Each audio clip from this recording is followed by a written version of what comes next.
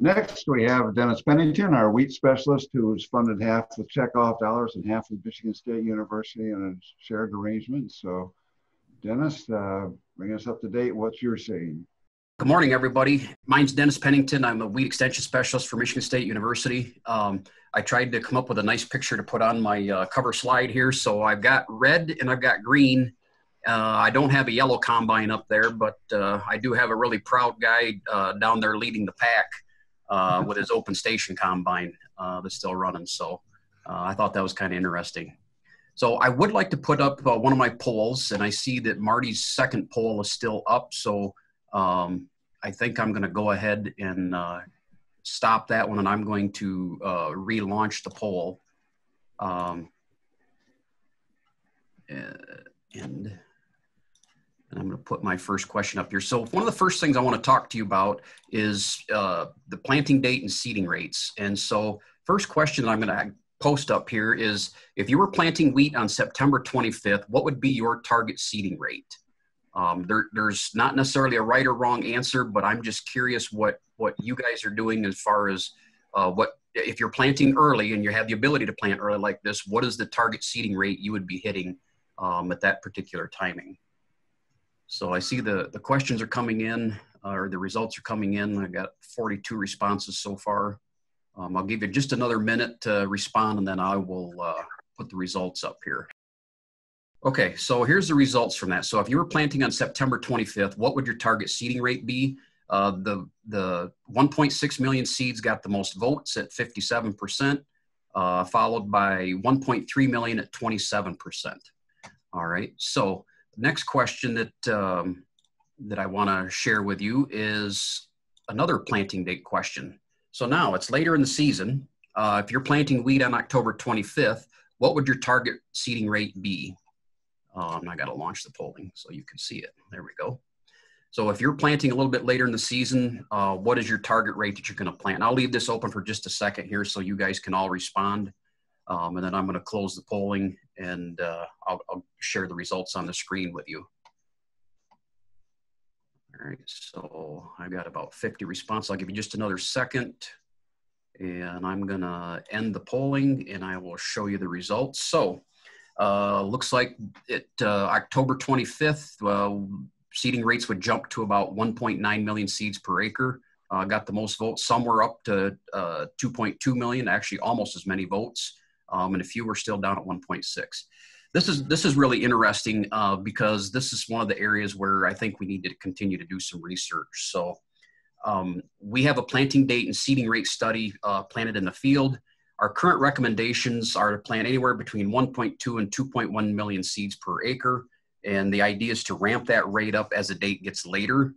So plant the lower rates early in September, then bump it up once you get into early October, and then even higher if you're planting into November.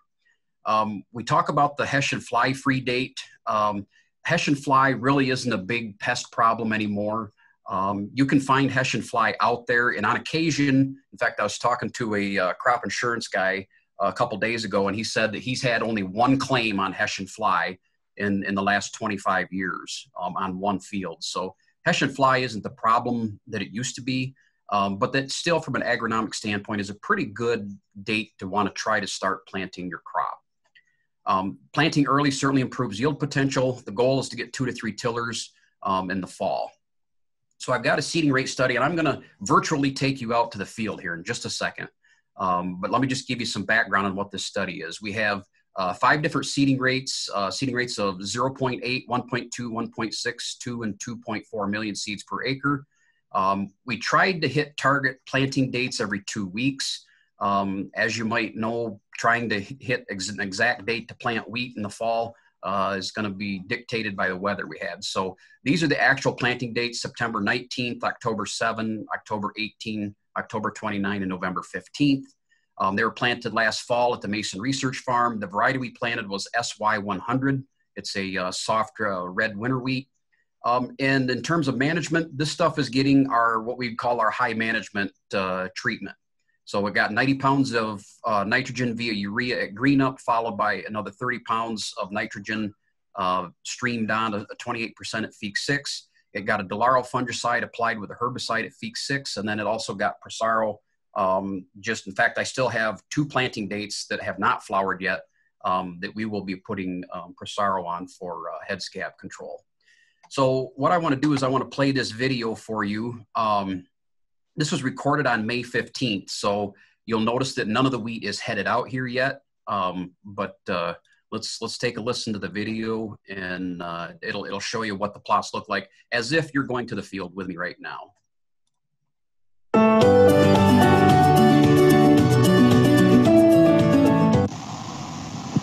Hi, this is Dennis Pennington, Wheat Extension Specialist for Michigan State University, out in the field talking to you today about a wheat planting date and seeding rate study that we have in the field.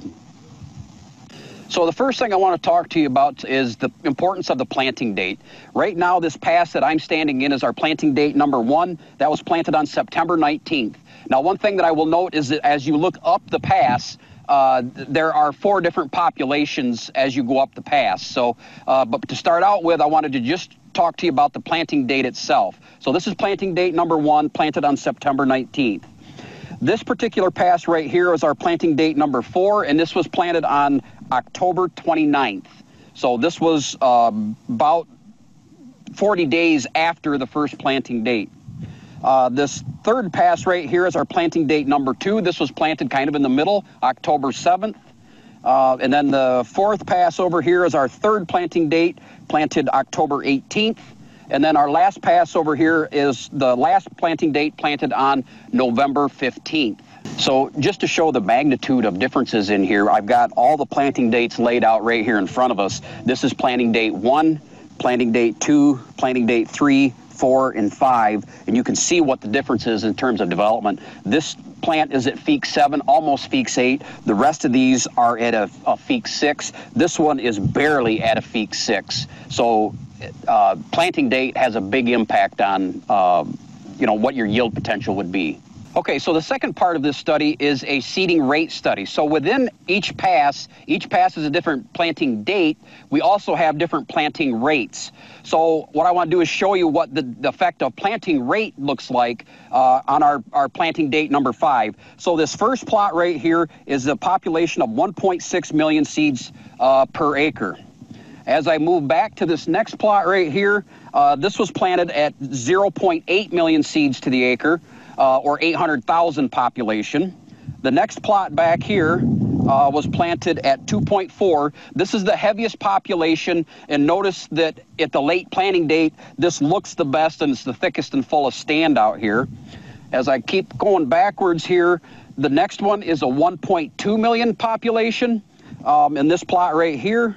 And then the last plot right here is a 2 million population of seeds per acre. So there, as you look down the row or as you walk down the row, you can really see a big difference in the populations in terms of, particularly for the later planting date, usually the higher populations really make a big difference, because that's part of the recommendation. The later you plant, the higher you need to plant in terms of population. So this is Dennis Pennington again from Michigan State University. Thank you for watching this video. Follow me on Twitter at Pennin34 or visit us on the website at canr.msu.edu/wheat.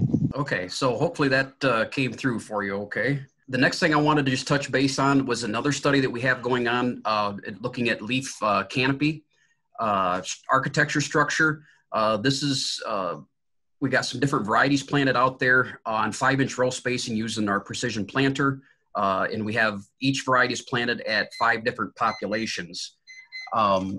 So you can see in this picture, you got 2 different varieties, and the one on the left, the leaves tend to be more upright and standing up and pointed up compared to the variety on the left, on the right, where the leaves tend to be more kind of like floppy. So in thinking about the discussion that Manny talked to us about earlier, we're trying to design a crop canopy that will maximize light energy capture and then the conversion of that energy into biomass and grain yield. So we're looking at on the narrow rows, are there differences in just the leaf canopy or leaf architecture, and can we utilize that information to make decisions about, particular varieties ought to be planted at different row spacings? So that is one of the other studies you would see. This is a picture of the bean and beet farm taken a few days ago.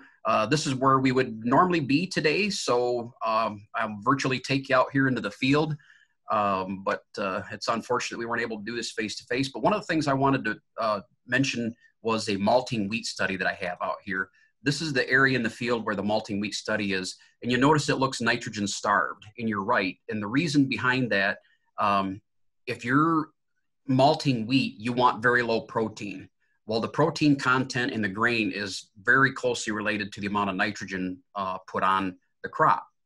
So we have a company that is that's actually building a facility down in the southern part of the state, and they plan on taking about 275,000 bushels of wheat.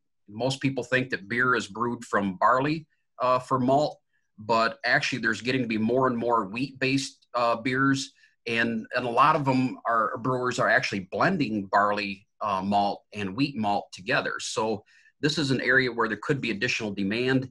I suspect that these are going to be contract grown acres. And so what we're looking at here is different fertility regimes to identify, as well as varieties to pick out, what is the best characteristics that, for one, we can get a decent yield on, but two, has the characteristics that the maltsters need in terms of low protein and plump seed. So I just thought I'd share this with you. I don't know exactly how much market that will develop, but if they really do take 275,000 bushels of wheat a year, that's 10 to 15,000 acres of wheat. So this could potentially be a developing new market here in Michigan. Just a couple things to wrap up here in terms of a crop scouting report.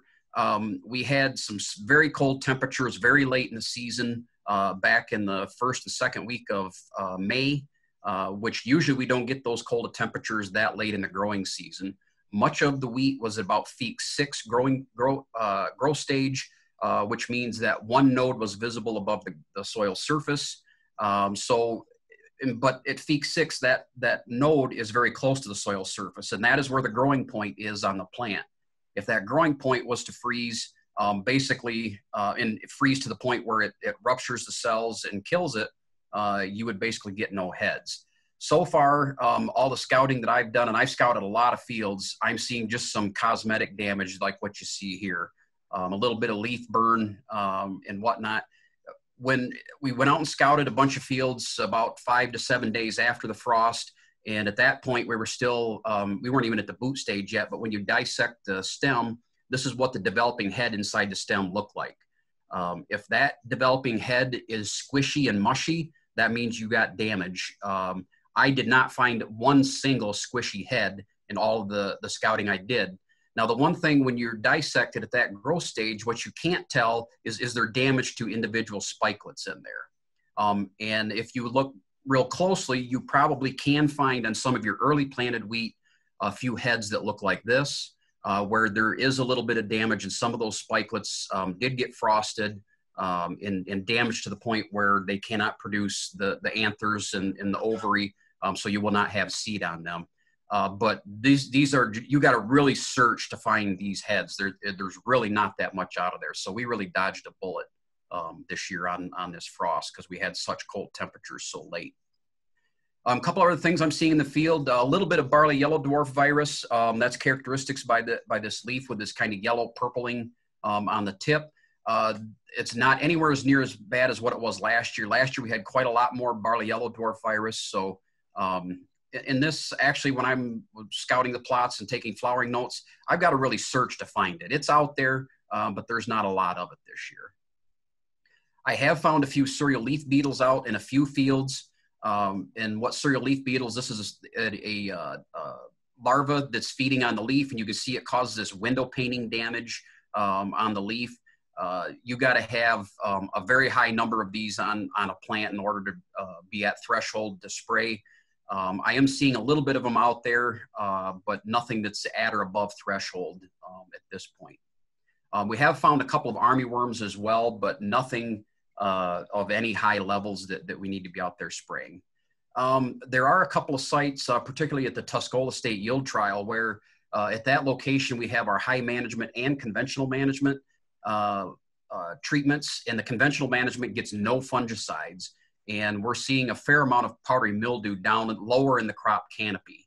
And so if conditions stay wet, you know, for a long period of time, that powdery mildew will climb up on that canopy. So far, it's not on the top 3 leaves yet, which is where I would get concerned. But so just be on the lookout. In places in the field where you'll see this, if you're scouting for it, go to the headland where perhaps the sprayer overlapped and you got, you know, double the nitrogen application where the canopy is really dense.